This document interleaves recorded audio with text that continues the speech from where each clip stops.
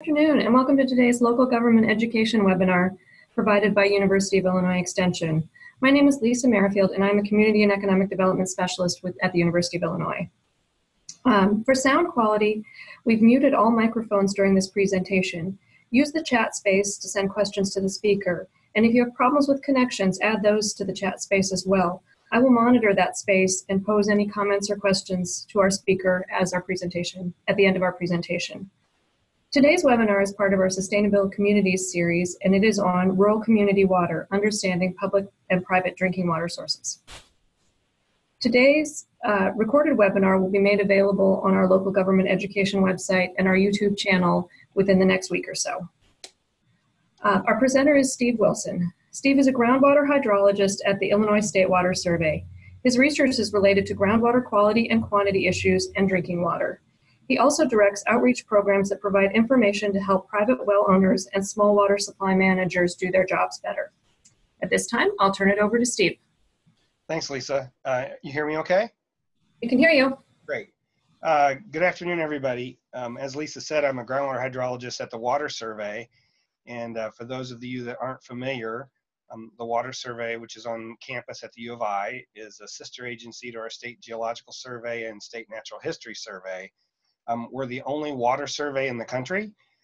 We perform similar duties to the other surveys in that we do public outreach, public service, and applied research related to groundwater, drinking water, chemistry, atmospheric sciences, and surface water. And a little bit of background. So the Water Survey started in 1895. This is a placard that's outside a noise lab at the U of I. And it was really started because of water quality problems that were linked to water, namely typhoid and cholera. And so the Water Survey was established to investigate those things and try to document where those problems might be, how to, to look at public health and those issues, as it says here. And so what we are as an agency, if you will, or a department on campus is, as I mentioned, we do research, public service, and we collect data. Most of our research is related to, that I'm involved in because I'm in the groundwater section, deals with looking at regional water supply issues or natural or man-made contaminant issues. And also we have a group that does groundwater modeling to try to help understand how changes in pumping or additional pumpage might affect water availability. In our public service lab, we have a public service group that does lab services. Until 2006, any well owner in the state could get a free water sample. We do things like the PWC is the private well class, which is actually a national program funded by US EPA that I'll talk about a little bit at the end to provide resources to private well owners. And we also do requests. Well owners can contact us, communities, engineers, planners, all do contact us for one reason. We house all the state's well logs. We have over 500,000 well logs in our files. We have an observation well network and another network called WARM, which is weather and atmospheric monitoring. And we also have about 30,000 water quality samples, mostly groundwater, that are in our files. So we have a lot of institutional history and a lot of data that is unique, and it's the only place you can find it in the state or probably the country. And so that's our history. We're not well known for some reason. We do a bad job of marketing ourselves, I think. I know my uncle, who's a farmer over in Logan County, always asks me how my job's going at the water department. I think he thinks I work for the Champaign City Water Department still after all these years. As an example, we're going through our records trying to digitize all of our old paper records. We have millions of pieces of paper in our files that go along with our well records. And for the communities in the state, especially that use groundwater, we have a historic record of every time they've installed a well, done any kind of treatment, anything that deals with our state EPA, which formed in about 1978. And this is an example of something that we've come across, which it's amazing how much there is in our files. But this is an example from 1916. This was a typhoid outbreak in Pana, Illinois, And in the end, you can see in the middle there where it says Pana Ice Cream Company. That ended up being the source of the typhoid outbreak back then. And there's a whole file and letters and everything else on this issue and that topic. And so there's just a wealth of information and the data we've collected over the years, as well as the things we still continue to do. So today, that's just a little bit about the water survey. Today we're going to talk about public versus private drinking water, water supplies in Illinois, groundwater and wells, water quality and quantity issues in Illinois, as well as at the end, if there's time, some resources available for both private well owners and also community folks who are interested in how they can find out more about their own resource and what they need to know. And so moving on through that, I'm going to talk about public water supplies first. For everyone that's not aware, so a public water supply is basically is any water supply that provides water to the public, whether that's a gas station or a community. They're regulated under the Safe Drinking Water Act, which Congress passed, and there was a lot of amendments in 2006, I believe, in 1996. So the US EPA is in charge of enforcing the Safe Drinking Water Act, and the way they do that is they give primacy, if you will, to an agency, a regulatory agency in each state, and every state has its own primacy to enforce the Safe Drinking Water Act, but Wyoming, and that's that authority is still with the regional EPA office out there. But in Illinois, it's the Illinois Environmental Protection Agency in Springfield. So their job, they have a compliance group, is to make sure that all the communities in Illinois meet the rules under the Safe Drinking Water Act, so that all community water supplies provide safe water. They have a licensed operator. I'm getting ahead of myself, some other things. And for non-community public water supplies, which would be those gas stations or daycares or schools that have their own water supply, the authority for those is under the Illinois Department of Public Health. And that's done through an MOU between Illinois EPA and IDPH, but they have a group at IDPH that manages things. So a factory or a restaurant that has its own well, like out in the country somewhere, those are regulated because they do provide water to the public. And so that's kind of the landscape, if you will. And as far as definitions, and I got these right off the EPA's webpage because there's a lot of ways to say these things, but the bottom line is anyone who's providing water to either 15 connections, which would be 15 homes, or at least 25 people on average for at least 60 days a year, is considered a public water system. And that's the overall umbrella. And underneath that, you have community water systems, which are for providing drinking water to the same population year-round, residential, which are most of our communities. And then under non-community water supplies, there's two types. There's non-transient, which means it's the same people, at least 25 of those people, at least 6 months a year. So that would be a business or a school or a daycare. Your kids are in school for 180 days. So that just fits that definition. And so a lot of schools, maybe a school out in the country, the example that comes to mind to me is Olympia School District in Tazewell County. It's, I think, 5 or 6 different communities that all have one school that's out in the country. They have their own water supply, and they're considered a non-transient, non-community water system. And then the, quote, lowest class of water system, if you will, are the transients, which have less rules they have to follow. They still have to test and do some things.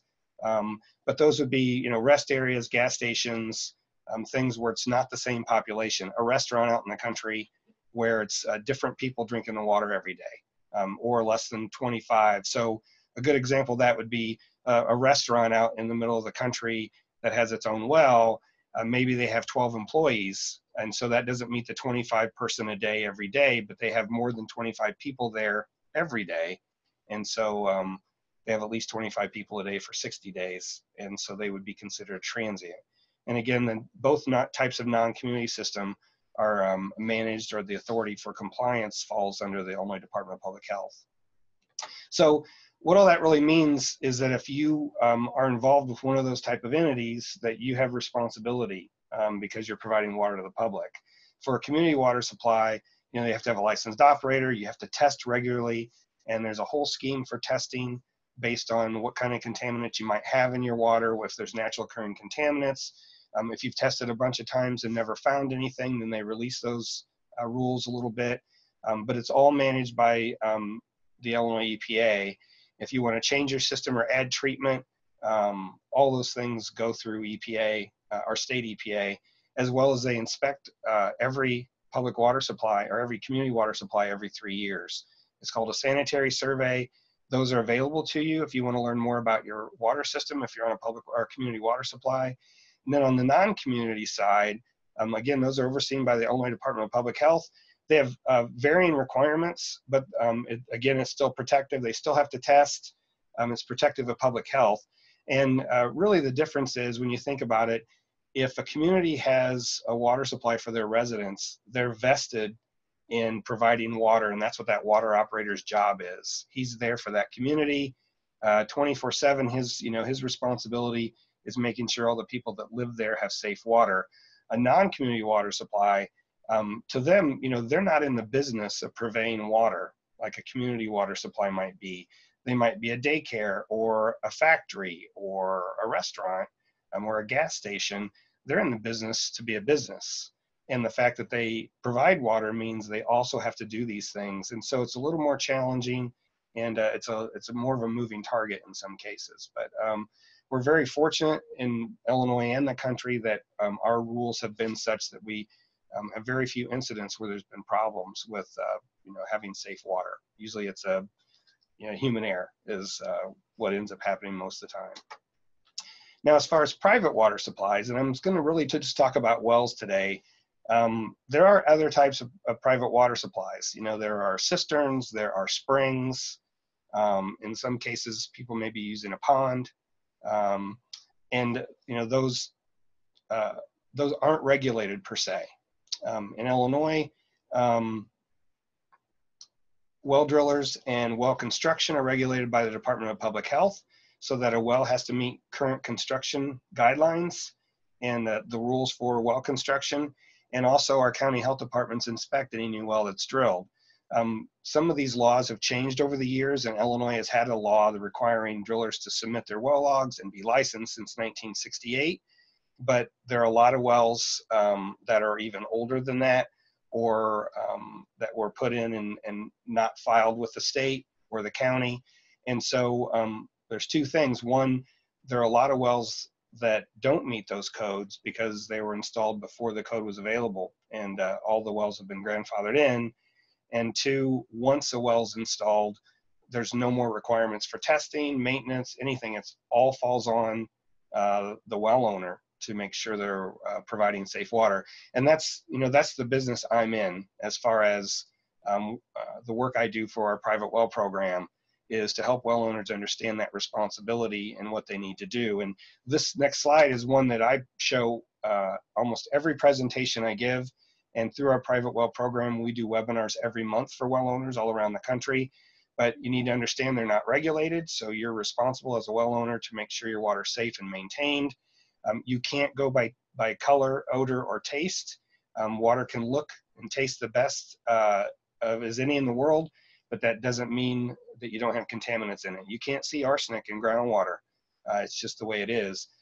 Certainly if it does have a color or odor or smell or taste, it could mean something, and that's a reason to be concerned, but you can't go by the fact that it doesn't have those things. And the last thing I'll say is, so I grew up on an old hand-dug well on a small hog farm in central Illinois, and our well was 14 foot deep, and when it rained really hard, our water was cloudy, and so it wasn't safe or protective, but that's the way I grew up.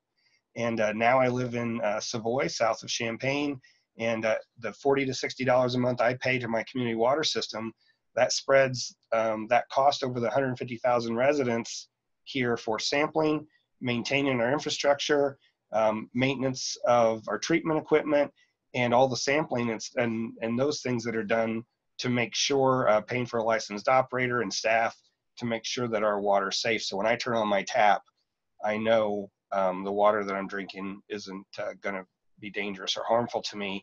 And if you're a well owner, all of that is your responsibility. And it's really surprising how many people don't understand that responsibility. but a lot of people really don't.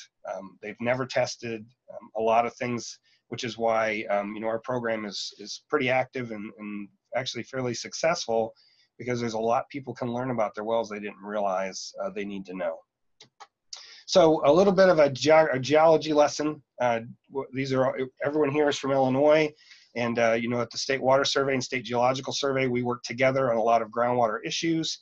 And so a million years ago, and I am not a geologist, I'll say that up front, but a million years ago, bedrock was land surface. So here in Champaign, you have to drill down 300 to 400 feet in some places to get to bedrock, and everything above the bedrock is all that was deposited by glaciers. So this is what our landscape looked like a million years ago. There was a Mahomet-Taze River that came all the way from West Virginia on the west, or on the east. Below that, that isn't labeled, is the Wabash Valley. But the ancient Mississippi actually ran through and connected just north of Peoria, where the Illinois is today. And it was the old Iowa River that doesn't exist anymore. That was the other river, if you will, that was cut into bedrock, and where drainage after rain, storms and all that stuff flowed. So you can see this is the way our major river systems looked then. So then going from left to right, so we have our river system, then a glacier comes through, basically sealed off the Mississippi up by the Quad Cities and turned it. And so that's why we get the shape we see today. And we know this because we can look at the geology and see the bedrock surface and see where the elevation's higher and lower. And we see these cutouts in the bedrock. But you can see how that happened. There's been multiple glaciations in Illinois. And so we see, there's a lot of changes through geologic time in how our water systems here, surface water systems particularly. And all the sand and gravel aquifers in Illinois are all from this glacial material that was deposited. So if you look at, this is from the GeoSurvey, which I forgot to put a reference on the bottom, I apologize.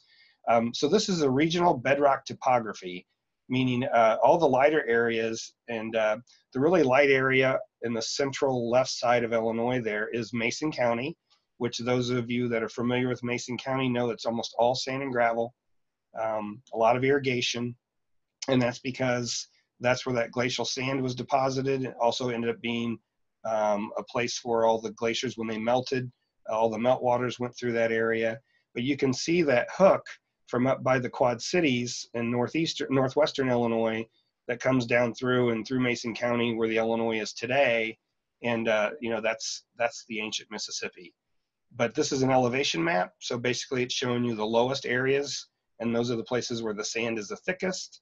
And so, for instance, over in Champaign County, we're one of those light areas, and we've got some fairly thick Mahomet Aquifer in Champaign, Ford, Vermilion counties.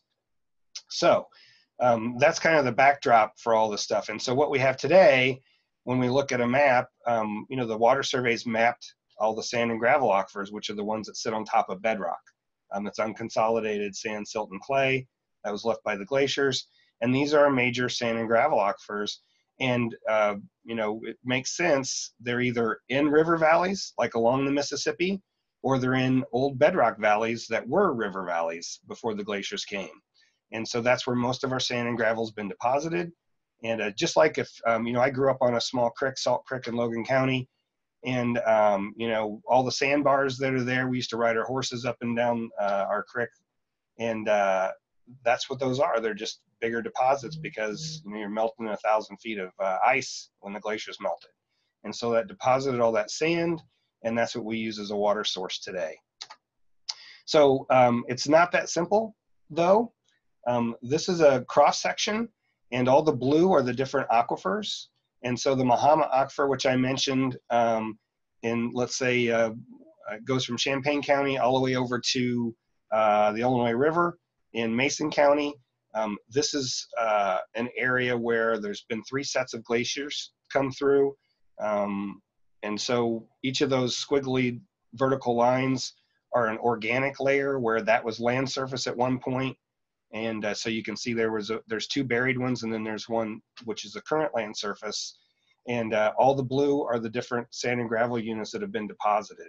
So we did a large research study over in McLean, Tazewell, and Logan County in the 90s to look at the availability of water in the Mahomet Aquifer.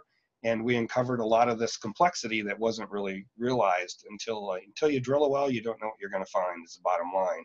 But you know, these small gravel units can be used for a private well, as we've demonstrated here on this diagram, but for a larger water supply, for a public well, or for a, you know, a large, like for irrigation wells over in Mason County, they're down in the Mahomet because it can provide, you know, thousands of gallons a minute sustainably. So, so it is complicated. Our glacial geology is, but it's, you know, it also provides, explains how water moves through our system. And, you know, the Mahomet ends up discharging into the Illinois River, which, so it's part of the hydrologic cycle. And where some of the rivers, like here, this shows the Mackinac, but the Sangamon River over here in near Allerton Park in Piatt County actually is connected all the way to the Mahomet Aquifer. There's all the sand units kind of lined up, and they all are connected. And so we see high capacity pumpage affecting water levels. And in like the drought in '88, we saw the Sangamon go dry in that area because the aquifer, the water level in the aquifer lowered enough that it, you know, water is discharging down into the ground. So in Illinois, we really have three types of aquifers. We have sand and gravel, which is over on the right. That's the map I just showed you.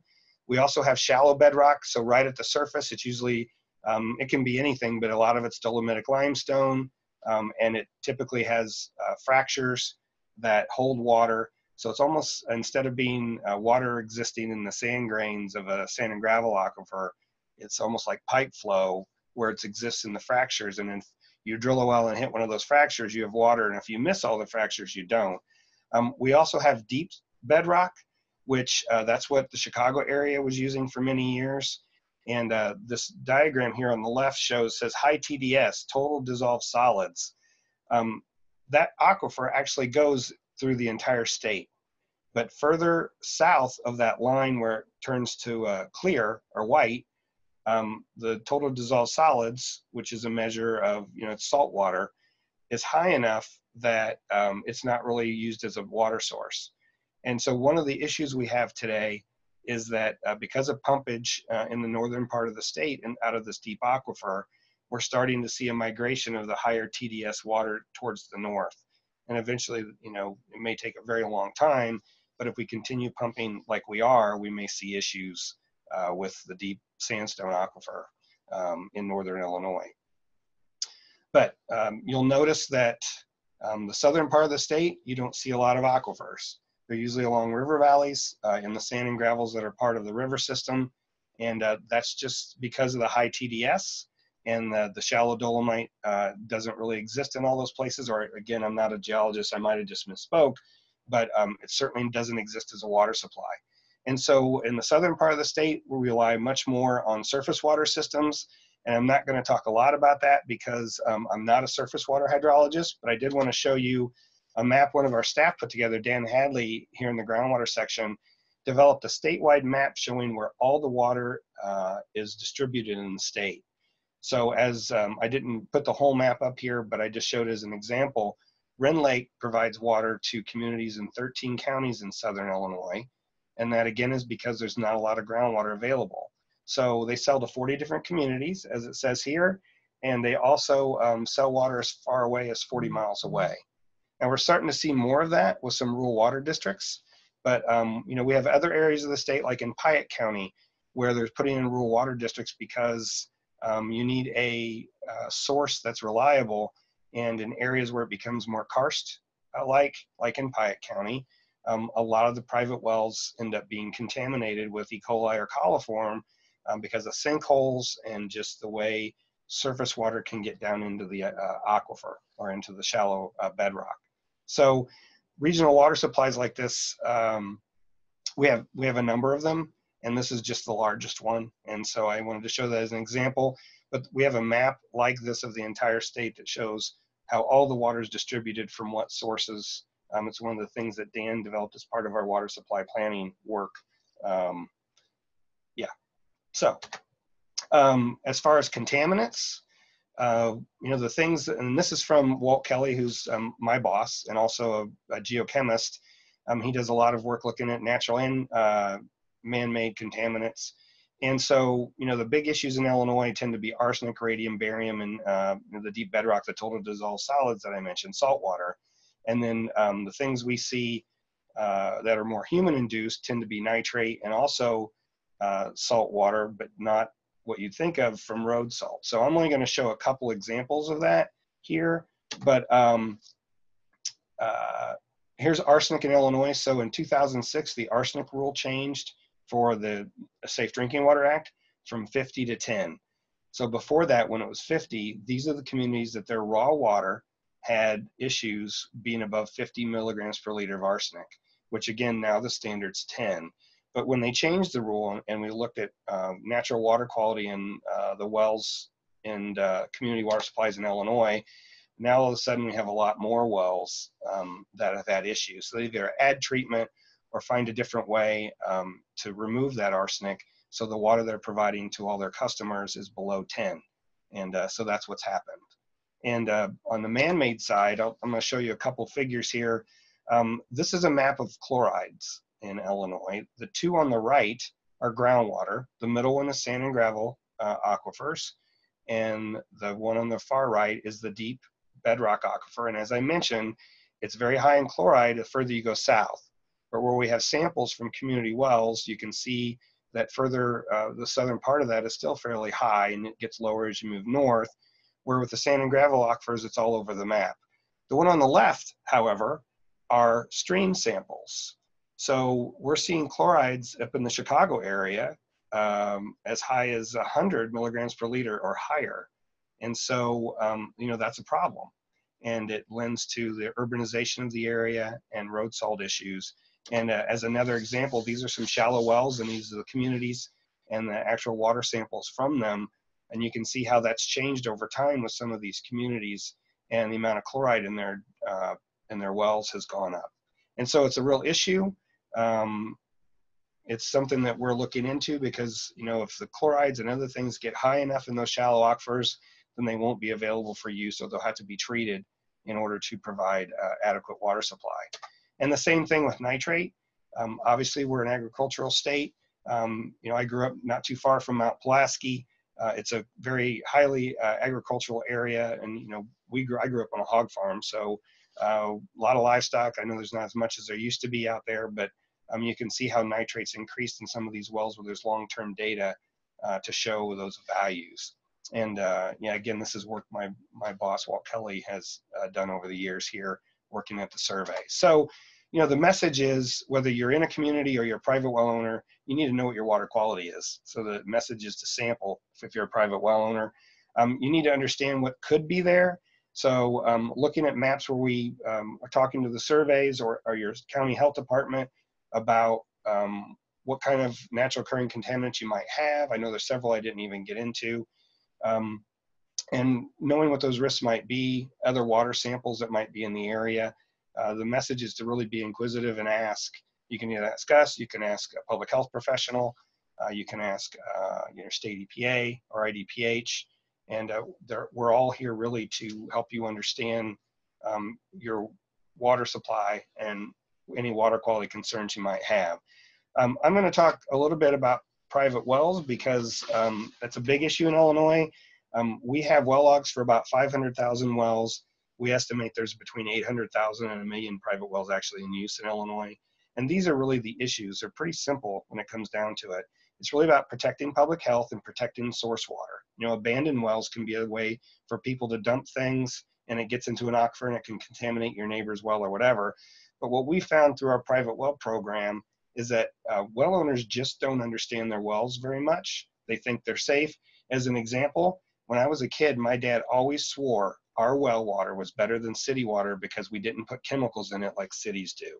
Not understanding that, adding chlorine and adding other things that need to be added are there to help protect us. And the best example of that is I drank that water my whole life. I went to college, to the U of I, was gone for 3 months drinking city water that was chlorinated. When I came home, I couldn't drink our well water anymore. The bacteria in my stomach that I was used to were gone, and made me sick.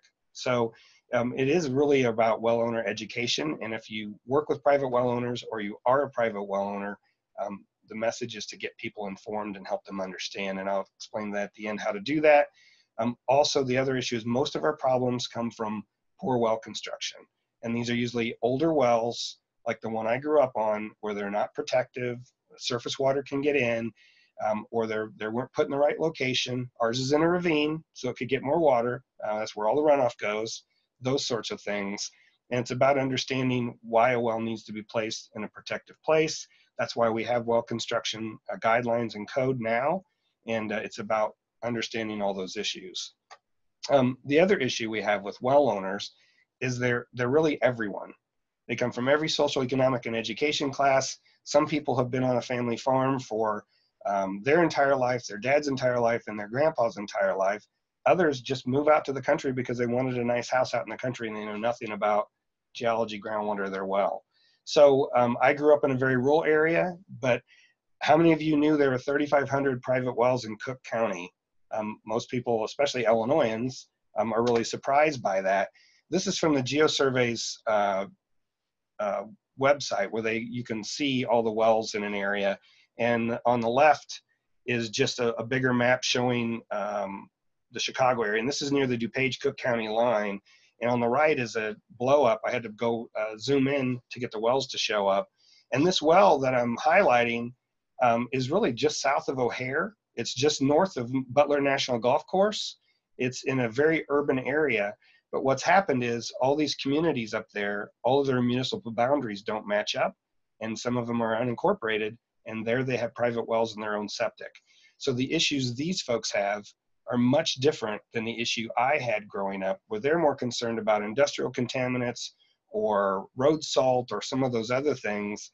You know, I grew up near Middletown, Illinois. That blue kind of a circle is my old dug well. And, there's only 3 wells listed there in the entire section. But our well was hand dug in 1933. It's uncemented brick. We would run out of water if I left a hose in the horse tank during the summer. We might not have water for 3 days. Anybody remembers in 1976, I was a kid, we had an ice storm right before Easter. We were without power for 7 days. So it's a much different problem, but they're all well owner problems we need to deal with. And that's what makes it so complicated as an educator or an outreach person to actually provide benefit to well owners, because everyone's unique. Everyone has their own story. A little bit about wells. So there's really 3 types of wells. There are dug and bored wells. Those are large diameter wells that are meant to act like a cistern, where you don't really have an aquifer, so water seeps in slowly most of the time from the water table, or they're very old, like the old dug well I grew up on. For driven or drilled wells, they're either in sand and gravel, which means they have a screen, or they're in bedrock, which means they're open hole once you get into the rock. So in some cases, you may have several choices based on your location. In other cases, you only have one choice, and the water quality may be terrible. They may have high sulfur or some other thing, but you need to understand those differences. And so this is a rig drilling a bored well. So it's a 3-foot diameter well. You can see that behind the back tires of that rig. I always think this photo's kind of misplaced, because it looks to me like they're putting a dug well or a bored well in a bean field, and that's just not a great idea. A dug well or bored well by definition is getting water from near the water table, so near the surface, and putting it in the middle of a field doesn't seem like the best place, but maybe that's all they have. These are all examples of bored or dug wells. The one on the upper left is a well we measured as part of a dug and bored well study, but all of these are 3-foot diameter large wells or bigger once you get down into the well. And I'll show you an example. The one on the right and the bottom one on the left. The 3-foot one with the concrete pad is like the example here on the left, where the concrete tile goes all the way up to the surface and there's a concrete pad on top. The pump's down in the well. Each of those perforations, or where those tile fit together, water can seep in. And the other example where it looks just like a regular drilled well is because they've put clean earth fill up the upper 10 feet to try to protect a little bit from the surface, and the actual bored well part doesn't start until below 10 feet. So just as an example. So sand and gravel wells, they're finished so that the bottom of the well is in sand and gravel that's saturated. So this is a well screen, and it's sized based on the size of the sand grains in the aquifer. Water can come in, but the sand can't. So the deal with a sand and gravel well, and the thing to remember, is whatever your length of screen is, that's the only place water is coming in the well. If you have a 200-foot sand and gravel well with a 6-foot screen on the bottom, then you're only getting water from 194 to 200 feet below land surface. That's a good thing. The farther from surface, usually the less risk you have of surface contaminants. The rest of that well is either going to be PVC or steel. And again, that size of the screen is based on the sand grains. So a bedrock well is different in that usually you only have casing until you get 10 to 20 feet into the bedrock. And you can see that on the diagram just right of the well casing, 10 to 20 feet of casing into bedrock. Below that, there's no casing. The bedrock itself acts as the casing. And the point of that is because you're trying to hit fractures. The water only comes in the well from cracks in the rock. So if you don't hit any cracks or fissures, you're not going to have much water. And what that also means, though, is depending on the direction of the cracks, those cracks could go right back up towards the surface. They could go for a long way. And if you only have one fracture that you're getting all your water from, then wherever that water is getting in that fracture, even if it's 5 miles away and it's at the surface, is going to affect your water quality. So the bottom line is the third bullet here. Bedrock wells can be influenced over larger distances. It doesn't mean they will be, but they can be. I noticed in the startup thing, we talked about septic systems. I know I didn't really have time to talk about those. So all I'm going to say about septic systems is they have to be maintained. I have well owners tell me all the time, how do I find my septic tank? If you don't know where your septic tank is, you've got a problem because it could be close to your well. It shouldn't be. Depends on how old it is, but it also has to be maintained just like your well does, or it's not going to function properly. You know, a septic tank works by everything from your house coming into it. The solids fall to the bottom.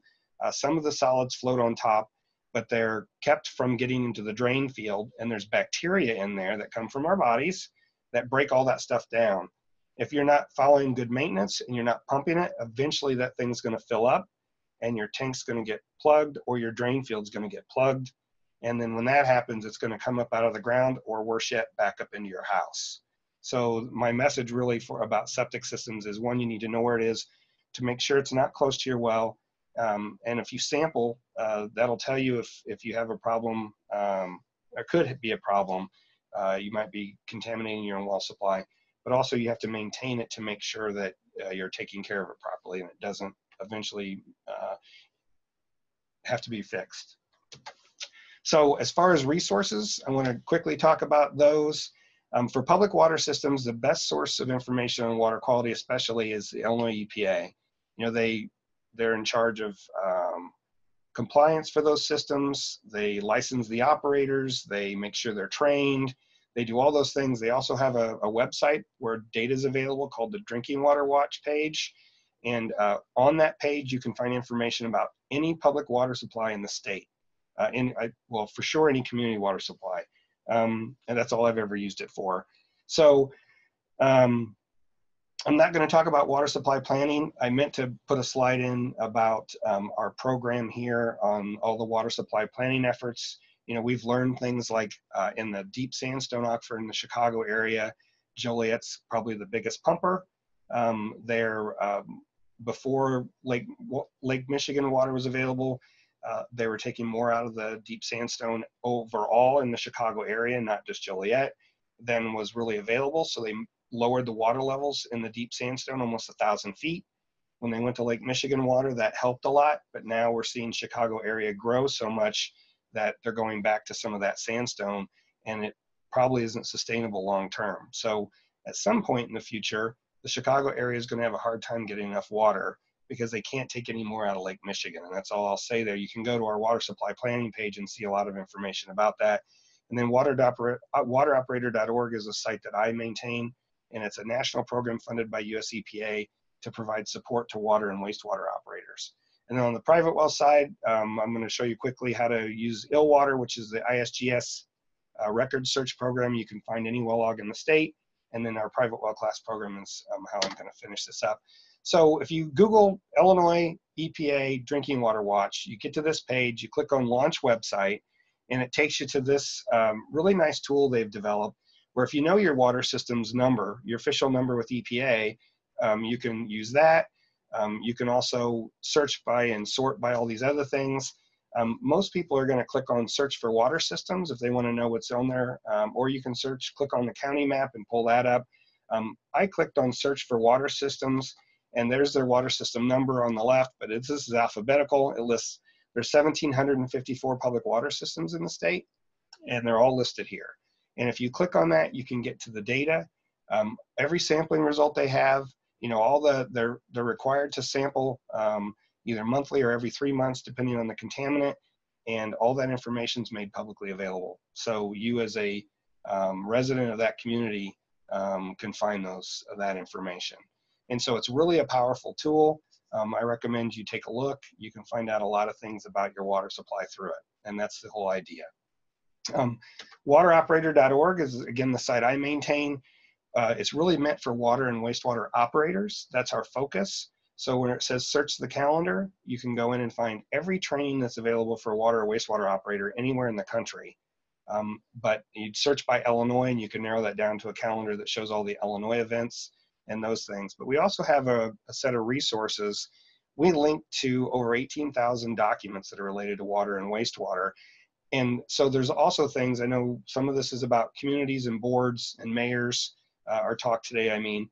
And so I just did a quick search where in the keyword filter over on the right side, I typed in board training, and there are 18 documents available from different groups on board training that are related to board training in some way. And it shows a couple of these that are videos, number 2 and number 3. So I went to type equals videos, and 9 of these are videos that you can watch just about that topic.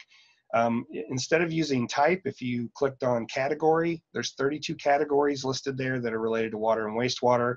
All the Safe Drinking Water Act contaminants, like, you know, there's one on groundwater, there's one on disinfection, and again, we linked over 18,000 documents here. Every one, like number 2 here, it's got a link to their board management training, which is a requirement in Mississippi. They have to have 6 hours of training if you're a board member for a community. And also, then it tells you what's there. So we've tried to make this added value added, so it provides information to you as a board member, as a decision maker in your community. This is Illwater I mentioned. If you go to the State Geological's website and just look for Illinois Water Well Interactive Map, it's on the right side. You click on the interactive map, and it brings up, when you zoom in, it brings up all the wells that are there. You can see how many wells are drilled. This is basically Champaign County. You can see right where the dark color there is the aquifer, the Muhammad Aquifer, and where the extent of that is. And so as we zoom in here, we can click on a well, and you can see there's a little arrow there that shows this is a well just on the west side of Willard Airport, and it gives you some information. If I click on the API number, it gives me a log. So I can see how deep they drilled, where and other information about that. You can also, this is a different log. We're in the process of linking all the water surveys, scans of the original well logs to these generated logs that the GeoSurvey has. And so in this particular instance, there's 3 different water survey documents available that go along with this well. And so when you click on that, you can see what the driller actually submitted. The well was completed in 1959. It's 169 feet deep, all those things. So there's a lot of value in that. If you're a well owner, if we have your log, you can find it here. And that's the bottom line. And that's great information to have to understand whether you have a sand and gravel well or a bedrock well. It tells you this is actually, originally they put it in a concrete pit, 50-inch diameter, and then it's a 4-inch well from, I'm sorry here, 2.5-inch diameter. So it's a really small well because it's older, down to 162. So the private well class I mentioned, it's called privatewellclass.org. It's a website. It's got a 10-lesson class to help you understand how to manage your well. And we really recommend folks take it. We've had over 6,500 people around the country take it in the last 4 years. And you just click on Learn by Email or take our free class, and it takes you to this page. And you sign up with your email address, your first name, and what state you live in. And that's really so we can tell EPA that we have people from all over the country taking it. And then, yeah, it walks you through once a week for, I'm going to go back. Once a week for 10 weeks, you get a PDF emailed to you. So it's self-paced. You're on your own to actually go through it, but it's really valuable. It walks you through how water gets in your well, the hydrologic cycle, why you need to be concerned, how to inspect the top of your well, common problems people have, what to do if you need treatment, and why you should sample. So it's a really useful tool. And again, it's all free and it's all self-paced. We do webinars every month. So just this August, we did one on what well owners need to know about lead. We actually had an expert from Virginia Tech come and do most of the presentation, but it's really focused on private well issues and what you need to know about your premise plumbing and how little solder or brass it takes to actually leach lead if your water quality is of a certain type. And so really useful information. And along with this, we've created some support pages like this lead in drinking water page that gives you tools to go and look at like CDC and EPA's websites to find more information, you know, kind of the official, here's what you need to know about lead type stuff. So, and along with that on our webpage, we have these short videos. Why does my well keep losing pressure? So we have a video that just describes how a pressure tank works, and it's had over 200,000 hits in about 2 years. And what we've learned from that is that there's not a lot of information out there about septic or about pressure tanks and pressure issues, and also that there's a lot of people who have pressure problems that are on private wells. And so this walks you through, you know, what your pressure switch is and what your pressure gauge is, all those sorts of, this is like 4 to 6 minutes long. And if you're a professional who works with well owners, we put on a conference here in Illinois in Champaign last May in 2017, and we had 26 speakers. It was 2.5 days. And one of the main things we were trying to do is reach county and local health department sanitarians, because that's the first line. When people have a problem with their well, that's usually who they go to first. So we recorded all 26 presentations. They're 30 minutes long. We put them on our webpage and on YouTube. They're all freely available. And so if you go to our website and under webinars and events, if you scroll over that, you'll see one that says Private Well Conference, and click on it. It takes you to a page similar to this. We've changed it now because we're going to put on another conference.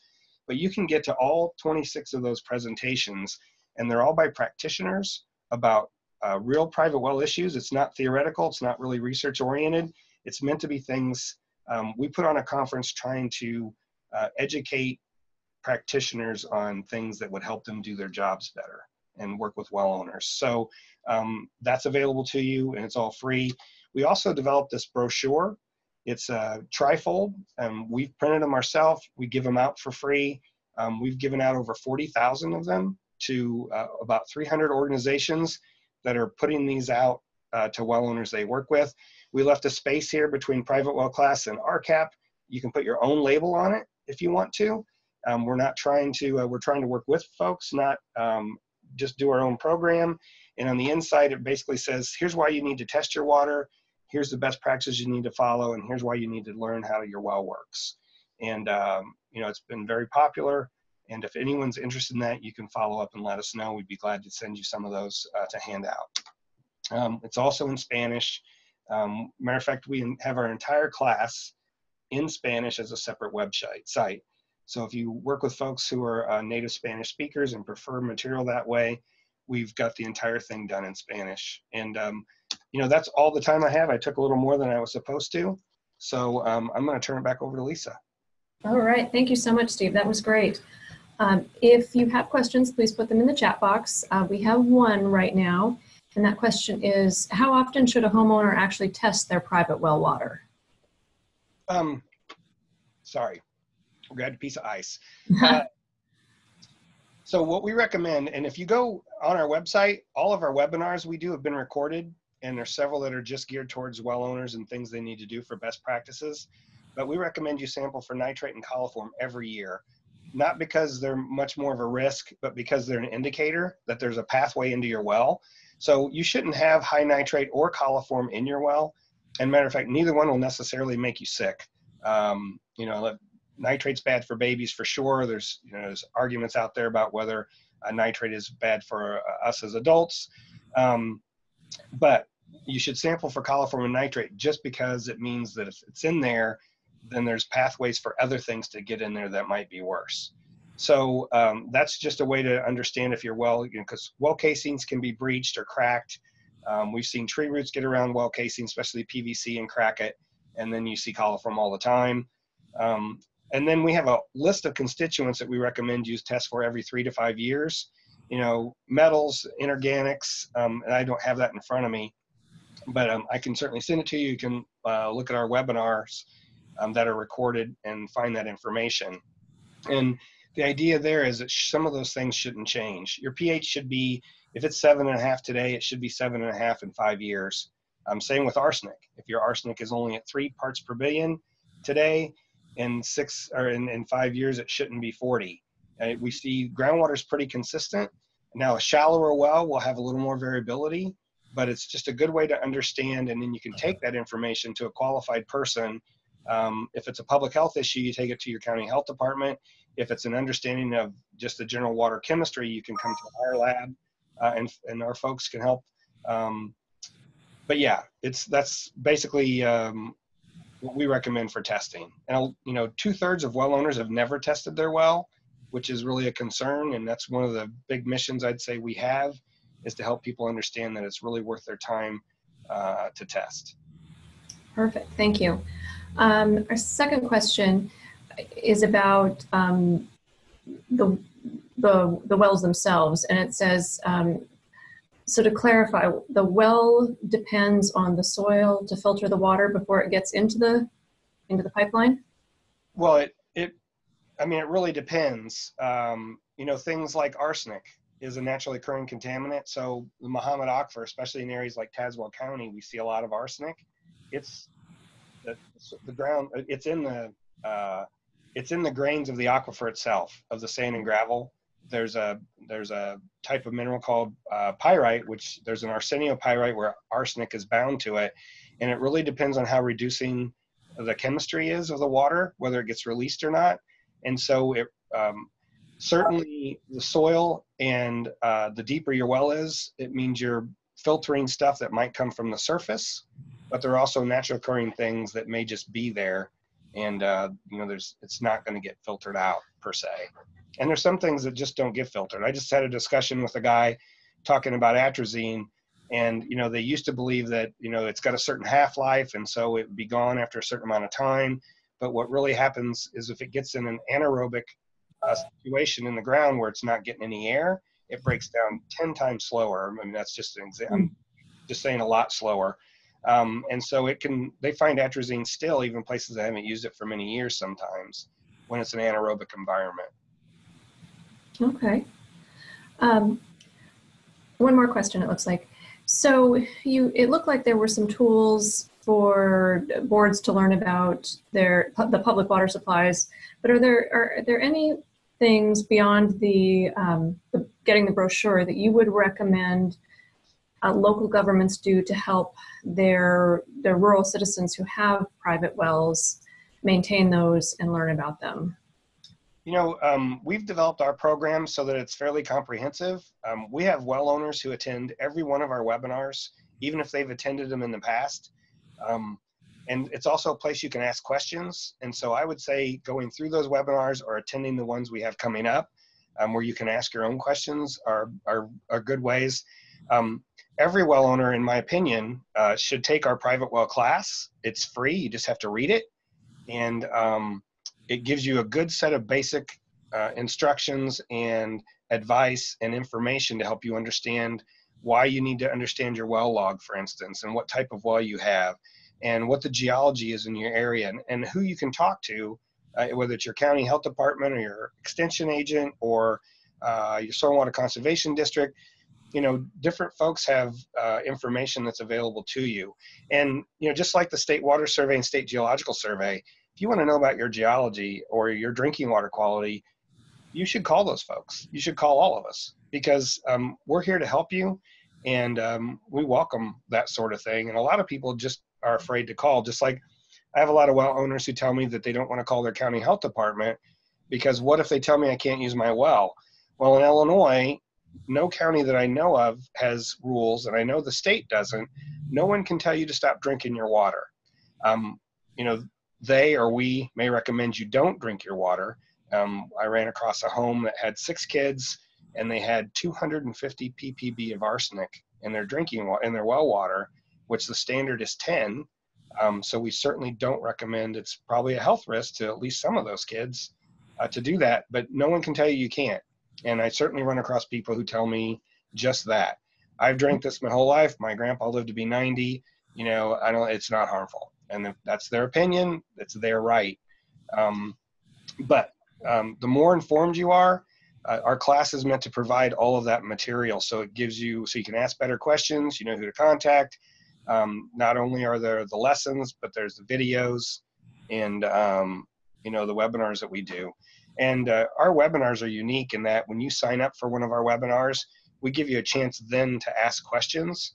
So we spend, my boss and I and the head of our lab, we spend a couple days before each webinar trying to answer 15 or 20 of those questions and putting them on the slides. So at the end of the presentation, we answer those questions first. And sometimes we'll have 150 or 200 questions, which we obviously can't answer. But each of those recordings has all of those answers and questions in it. So they're really valuable, especially the last half of those, to answer a lot of common questions that people have about wells. Great. Sounds like a great resource. I think that about concludes our program. Steve, thank you so much, and thank you for all of our participants today. A video recording of the webinar will be available on the local government education website soon. And we hope you will all join us next month when we'll talk about stormwater management. Our speakers include both an engineer who can talk about what to do with stormwater and an economist who can talk about the financial reasons and realities of letting problems fester or for solving those problems. So hope you'll join us. I believe that's December 6th, but we'll get out information on that soon. Thank you so much. Thank you.